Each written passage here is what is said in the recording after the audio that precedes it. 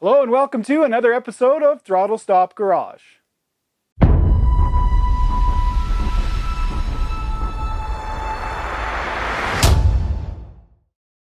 Okay, in episode 65, we got the molds finished over here. So in episode 66, we're going to get those molds loaded and we're going to make carbon fiber doors. Okay, I'd like to just give a special thanks to Composite Envisions once again for sponsoring this part of the build. This is the first time I've had any channel sponsorship, so super happy to have them along for the ride. All the products that I've used from Composite Envisions are listed in the description, and hey, they supported me. If you could support them, that'd be much appreciated. We're now going to move on to the most important component for making carbon fiber parts, and that's getting your release agent set up on your mold. So first of all, these molds again are only a few weeks old. So it's necessary to seal them. So normally, I mean, in an ideal scenario, you would let your mold sit for, you know, a couple of weeks, up to a month, something like that, in order to get all of the styrene and other things that are in the mold off-gassed and make sure that they're no longer, like they're fully cured and fully aged. In the absence of that, I'm not really pressed for time. I just kind of like moving along. But you can use, in this case, I'm using Freekote FMS. Right, so that's a mold sealer. So that's been applied again in a strict schedule.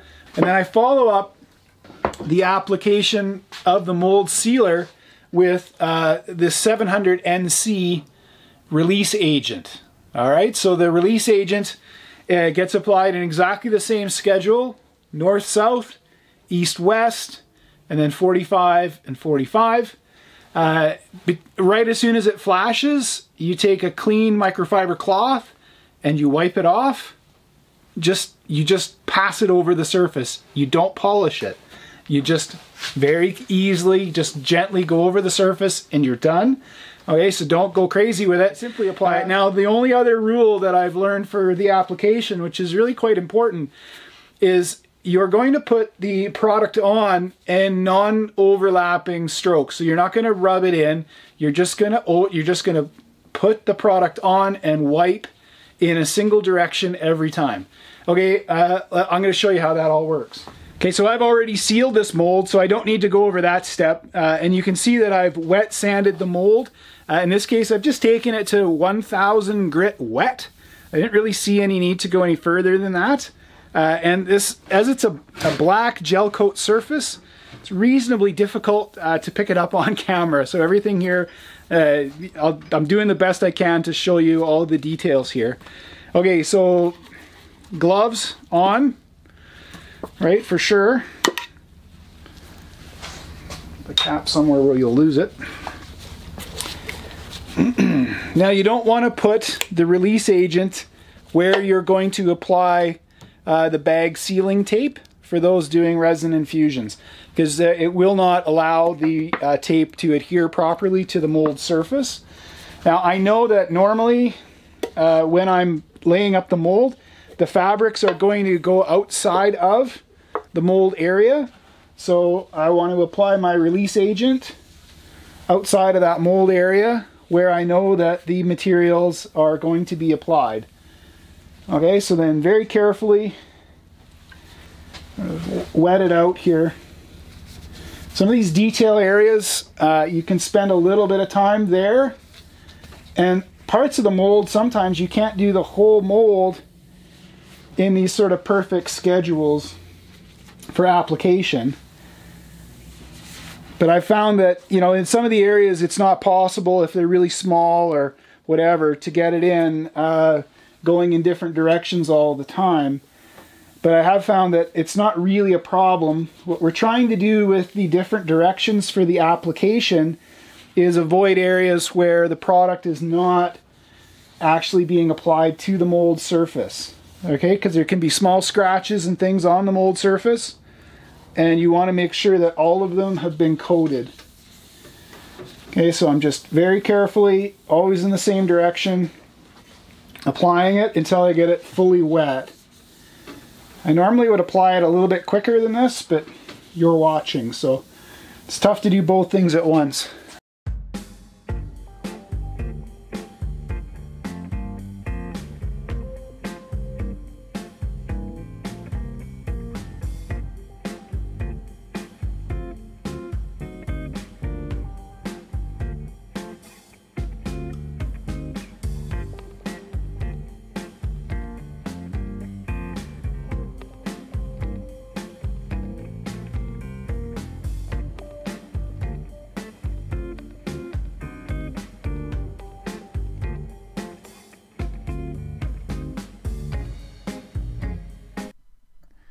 All right, so one of the fun parts of doing these sorts of things is that you have to make a lot of patterns. So again, I don't know how everyone else does this because not all the videos that I've watched actually have a whole ton of detail in them, right? They're, you know, magically things appear and disappear. So I tend to show maybe a little more of that. You can always fast forward if you don't want to watch the details. But here's the first part I'm going to make is a pattern for the core. So I've just got some brown paper pattern. I'm cutting it to the inside of the mold. And then up comes the door, and I'm going to pull the hinges off. And then the hinges actually are quite stiff, so I'm mixing a little bit of acetone and ATF. And if you've never done that, it's the best penetrant you can buy for cheap. Throw it in a bag, and I'll pull that nonsense out later.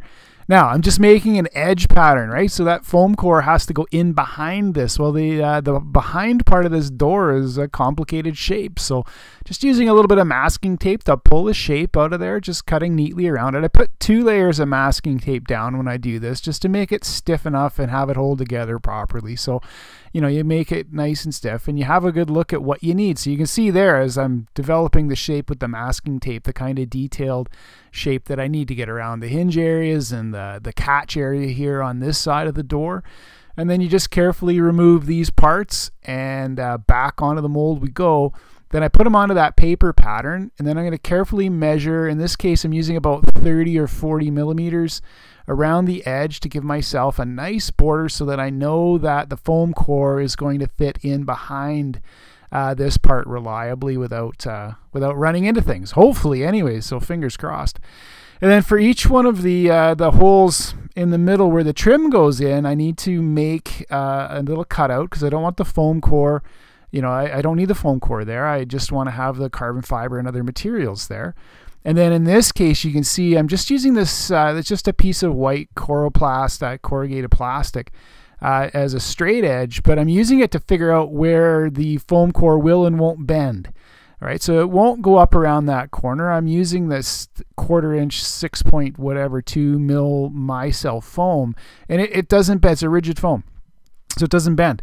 So I'm just using that coroplast to simulate that. All right, so now that I've got a pretty good idea where everything is going to go, I just get everything masked off because we're going to be priming again here. So just a little masking paper around the edge. Again, the old green tape won't stick to the covered mold, but that tan colored tape sure does. Anyway, so a couple of good coats here. You could actually see the funny part, I'd stuck that camera on the roof and the overspray got on the camera. So for the rest of this, you're gonna, well, until I figured it out, until I got the camera cleaned.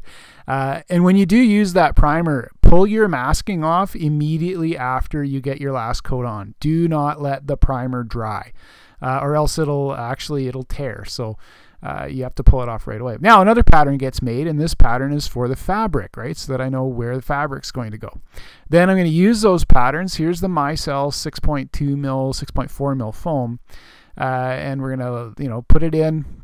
We're doing the same pattern that we've done before for the holes, so 1.5 inches. So out comes the 2x2, and I draw up the entire pattern. I've put them both on the same way. That's fine because we're just going to flip one end for end when we put it in. Cut them off, get the edges cut out, and then start drilling holes. How much fun is this? Not. Anyway, drill about 1 million holes. Get them all cleared. Now, spend your time making sure that those holes are 100% clear.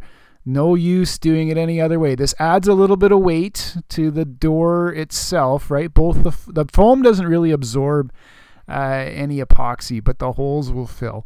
And then you round the edges so that you don't get any bridging, and you carefully sand the whole thing up. Now next up is a material I've never used before. So once we get the edges all sanded up, is a new material to handle the area on the door where the door curves. Yeah, don't forget to like and subscribe. Share it with a friend. Hey, you know, can always use. You can still see that I'm kind of foggy as we're looking through there. I figured out that we're foggy, so I fixed the camera. Now I'm using the top side of the mold, and this is Divinymat. So it's the same idea. It's a closed-cell foam, but on the back of it's like a scrim cloth that holds it together, and it's flexible. All right, so up you can see it just pops into the mold. Now I've got to work on the shape a little bit and cut it in. I don't want it bridging over the top or creating any other weirdness. Okay, we're getting ready to load the first mold. This is going to get very tight in here. I'm completely out of space, but I'm going to do the very best that I can to try to at least show you how I've got this this planned. The idea is to load one of the molds and then sort of push it actually towards where you are now. Load the second mold and then get the vacuum infusion done. So I just wanted to point out the material that we're using. So for all of the people who don't understand why sometimes I use material they've never heard of before, this one's just a standard 2x2 Twill. In fact, as these are paint quality, they're all being painted. This is not a carbon fiber project. This is a carbon fiber project. So we're just using a second quality which has some error in the weave that I can't detect. Anyway, so this is all, it's a little bit bargain basement in terms of price. But the quality of the material, it doesn't matter, the strength of the mold, and it's a painted part, so all good.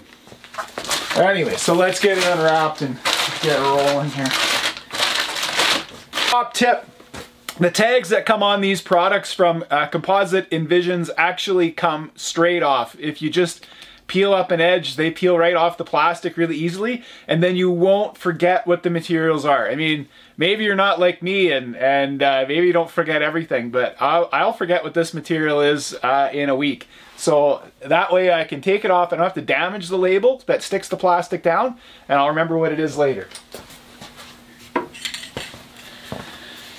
Okay, so to adhere the carbon fiber material into the mold, we're going to use Fibertack MT1. All right, so this is it's just a spray-on glue. You mist it on. You're not trying to make a full coverage here. You're just going to mist it onto the mold and onto the fabric, and you can lay the fabric in, and it's got more than enough hold to get the fabric placed. You need to be able to push the fabric down into all the corners and nooks and crannies. You can't just loose drape it in and then think that the vacuum is going to pull things down tightly. You'll get bridging problems and other issues. So I use the MT1 for just the fabric.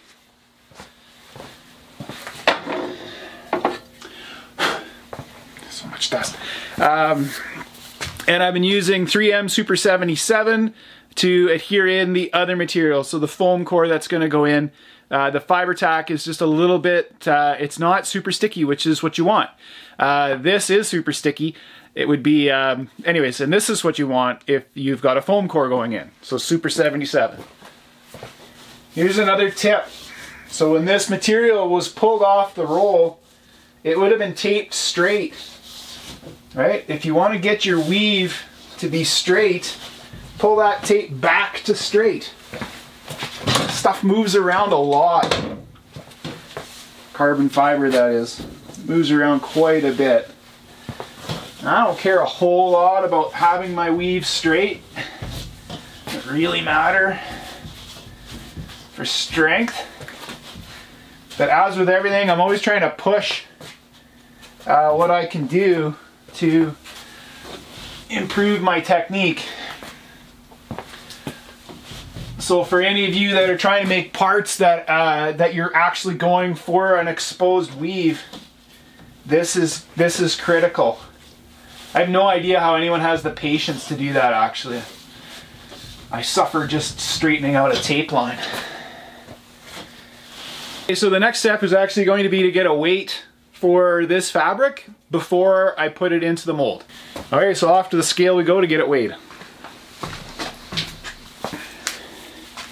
Okay, so that fabric weighed out at 261 grams, so I'm going to write that on the whiteboard, get it put into the mold, and then I will be taking all the remnants that I cut off of this as I load the mold and just subtracting the weights. And I keep track of the weights as I'm going. It's really important when you do the final final evaluation as you're getting your epoxy ready to go that you have to know the material weight in the mold. You can't be guessing at this. This is, you have to use measurements to get these right.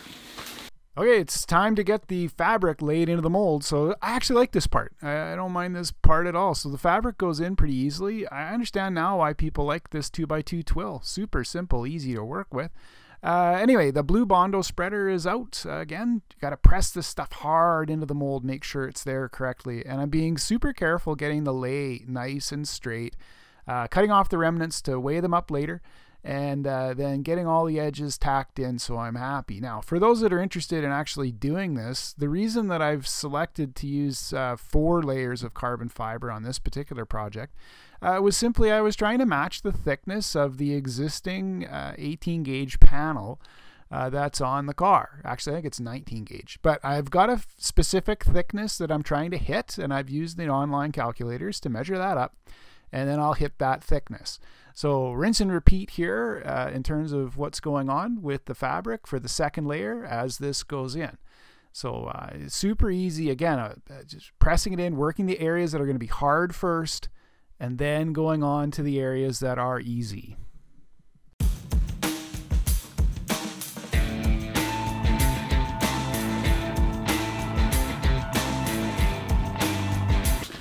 Okay, so the next layer of fabric that's going in is an Aramid product. So it's basically a Kevlar. It is black in color, but again, I was economizing on the price, and this is another second quality material. It doesn't affect the material's properties, just the cost, right? So the weave isn't perfect. Anyway, you do need special scissors in order to cut Kevlar. I have a pair of scissors. These are both, again, available at Composite Envisions. They're relatively inexpensive, and boy, do they ever work good. So the pair that has all the black nasties on it, I've been using that for everything. And this is a brand spanking new pair that I have only to cut the Kevlar. So we'll cut the Kevlar up, we'll put it in, but we're going to have to take a few extra steps with the Kevlar. We don't want to be running the Kevlar all the way out over top of the edge of the material. I put 2 layers of the 2x2 Twill carbon fiber down, and then before the foam core, we're going to put the Kevlar in so that the Kevlar is on the outside. And the idea is impact resistance. Like if there is ever a side impact on the car, the idea is the Kevlar is there to sort of keep things together, but I don't want to have it out towards the edge. I don't want to have it over top of other things. You can't, I have to cut holes for the trim through the Kevlar before I bond it, because once it's all done its thing with the epoxy resin, there won't be any cutting this without special tools. So we're going to try to take care of all of those needs ahead of time, and I may not be putting it sort of everywhere, but I'm putting it in the areas where it's needed. Let's get to work. All right, it's a little bit weird to work with, actually. So I only need it on the bottom side of the door skin. The tape would not stick to it. I tried every kind of tape that I have, and unless it's that blue painter's tape, and I don't have any of that, I could not get this thing to tape up. So live and learn. Anyway, placing it in, and then again, we don't want to deal with things that are going to fuzz or problems or whatever. So I'm really carefully checking where I'm putting the pattern, even though I put it in upside down the first time. Then I'm using a paint marker to just mark it off, and you saw me just dust the top of it there with the glue. That's to help hold it together. So as I'm cutting it, the little bit of glue that I just dusted on there actually holds the fabric together. So I'm cutting out around each one of the holes where the trim screws and things are going to go, or trim, you know, the trim parts go, and then I'm cutting around that door handle because I have to get in there and I don't want to deal with it. Like I don't want it fraying or fuzzing. And then I don't need it around the edge. I mean, I've got a material thickness that I'm trying to hit, and the Kevlar layer, although very light and quite thin, is not going to help. So I got to get it out of there. So you pull it out, and then back we go. The core has gone in, and then the last 2 layers of carbon fiber are going to go on here pretty quick. So we get those pushed in. Again, now you've got the extra complexity of layers and stacking and release or foam core to deal with different heights. So you really do have to work this. This did take quite a bit longer. I've cut a lot of this out just to get it in and around the edge. Nice, same deal as always though, right? Keep those remnants, weigh them up, final stack weight. And then this mold was different than every other mold. There was an error. I've lost the footage, but you can now see I've got a big dent in it there. And a friend of mine looked at some photos on Instagram and then texted me right away and said, hey, I don't think that's going to fit in the door. There's a cable retract system for the window, and it comes close to the panel, and I hadn't accounted for that. So I quickly peeled the carbon fiber back and fixed it actually at night, and then went out and finished it off. So all right, peel ply goes in. What have I learned about peel ply in the time that I've done this? Tailor it to the fabric. Don't let the peel ply sit up loosely. You want to get it in and tucked in and glued down where you need it. The red flow mesh, I've only got a little bit of this left. Again, we're sort of locked down in Canada at the moment. If you're watching this in the future, this was all being done during the COVID-19 outbreak of 2020. Right, so back with the 1-inch tape that I always use, 1-inch tacky tape to do the lines in and out of the mold. I just find it works best. And then the Airtech 800 Stretchlon, I should say, 800 bagging material. Notice how big this bag looks. Like, it looks huge. This is the bare minimum, so it's a bizarre thing to actually have to work these bags. So the tacky tape goes in, and then I'm putting the pleats in. Now, what I've learned about the pleats over time is the pleats represent areas of increased pressure. So you don't put them in randomly. Other videos are just indicating that, well, you just put the pleats in until the area of the bag or the perimeter of the bag matches the perimeter of the mold. It's a little bit too simple. So in areas like at the top of this mold where I have that the section that I'm going to cut out later to join to the rest of the panel, right there where my hand is, I need a pleat right there so that I will get pressure going across that part of the mold to hold the bag into that place. Now, I guess you could do it in any number of ways, but I know if I place my pleats properly, it's a lot of P's there, it's going to be all right. Okay, so in we go, a little bit of release agent into my brand new catch pot, and then on goes the vacuum, so you can see how that works. Now watch as I release the vacuum here. So the bag's going in for the first time there. Release the vacuum, tighten it up. Move the bag around. Release the vacuum, tighten it up. Right? Move the bag. All right, so it's the next day. The bag has now been under vacuum here for, at this point, about 20 hours. So I'm going to call this bag sealed. It's not lost any of the vacuum that's under it. There are a couple issues, and I just thought I'd point them out. So as we're applying the vacuum to the part, we want to watch for especially these little internal curves. So I can see here that I've got a little bit of bridging. Now all that's happened is the red mesh, which is the flow medium, has in essence clamped to the top before it clamped into this corner. It's not as bad here, but over here you can see the radius is pretty big. So when I see that kind of thing, and you can feel it, like you can just push on it and you can feel that it's not tight up against the mold. All I have to do is release the vacuum here, adjust the mesh, and then everything else is good. So I'll carefully check all these areas of the mold and make sure everything is fine. And the good news is, what I have to be able to do, folks, is this particular mold has to go under vacuum, right? So we'll infuse it, and then I need to be able to shove it just down here beside the car, like where the lights and where the everything else is. I'm just going to shove it down the way.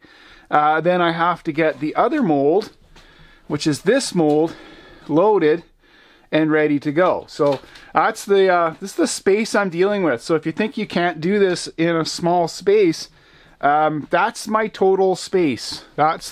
So I'll get this done. Oh, and then I've changed one thing, so you can see my new catch pot. There'll be a separate video on making that when I get to, well, hopefully I'll get to it right away. But I've changed one thing with it. So actually, when I made my first order to Composite Envisions, I ordered their fancy version of the vacuum connector. And get it to focus, which includes those two components. Right, so this has been under vacuum. You can see the ball valve is open. It's been sitting for 24 hours. I can also plug it straight in and I will lose nothing. Now, before I got that, I was just using a standard Airline Quick Connect, and with this particular mold, I was having some problems. I was thinking that I thought the mold was leaking, and in fact, it was this fitting. So there was the little rubber gasket on the inside of this fitting that was leaking. Right. So then I thought, well, I did buy these. I was just kind of lazy and didn't change them. So I put them in. So far, super impressed with that particular part. Okay, so we're back using that ProSet INF114 is the epoxy of choice for this project. I've got the amount weighed up. And the amount was quite a bit different. The ratio that I needed to get this to work was about 2 to 1. It's because of the cores and other things in here, as well as the shape of the mold. It just was one of the more awkward sorts of numbers that I had to pull to get this this thing infused. So you can see me mixing it quite carefully. Again, I cut that out. You've got lots of time, right? So you got hours that you can mix this stuff, but do be careful with it in the pot. You can see that that pot was pretty full. And I did learn a lesson on the second door, actually, as the infusion went pretty slowly and I had the epoxy go off in the pot. So it goes off by mass. All right, that one's done. So you can see it's all unplugged and the catch pot's just tossed on the top of it. And we get rolling, loading the next one. I'm absolutely out of room. This was so frustrating to do. I kept bashing into stuff the entire time I was doing this. It's the exact same schedule, folks. So how about we just turn some music on and listen to that? There's nothing else special with this one.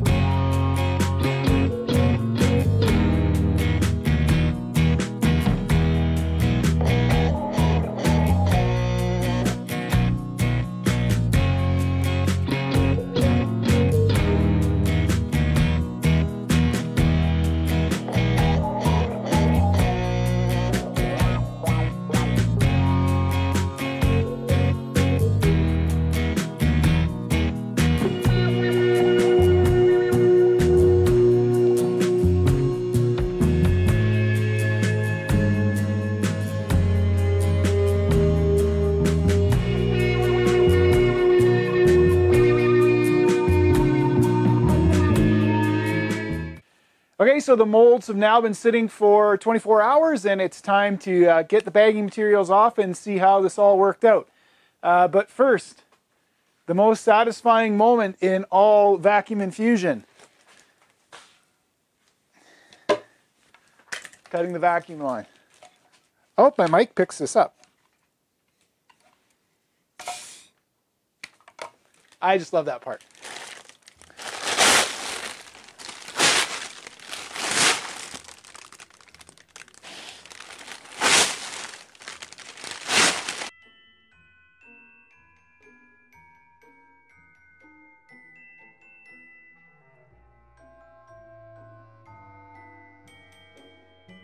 So far so good. Look at this. They're as bright and sharp as diamonds.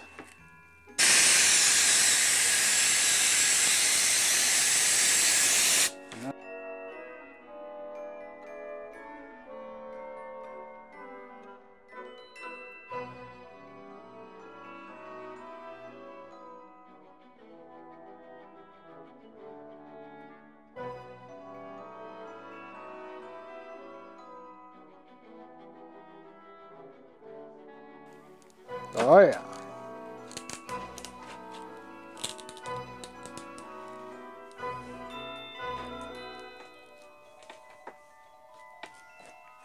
Okay.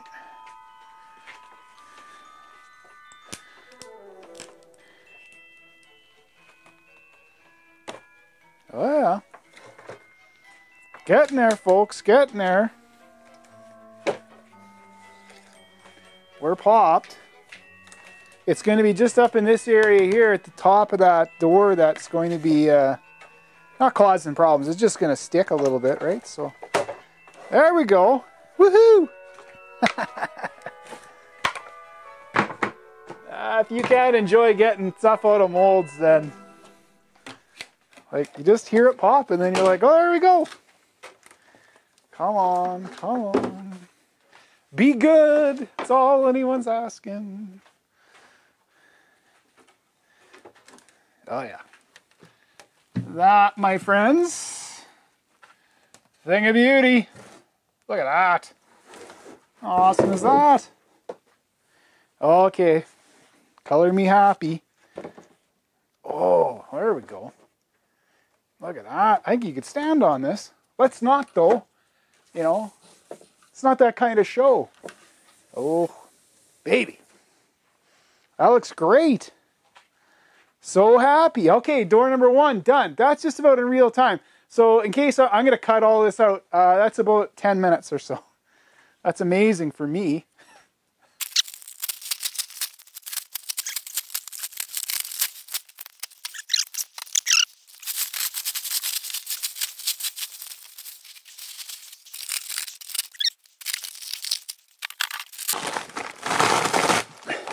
I don't think we're going to have any trouble with this one releasing. It's already pulling out of the mold.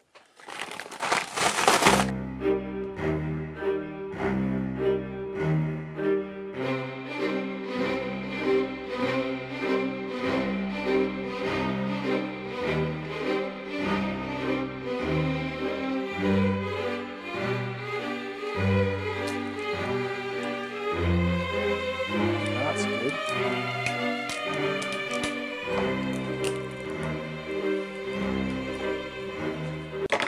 Okay, at the start of the video, I covered in great detail how we properly apply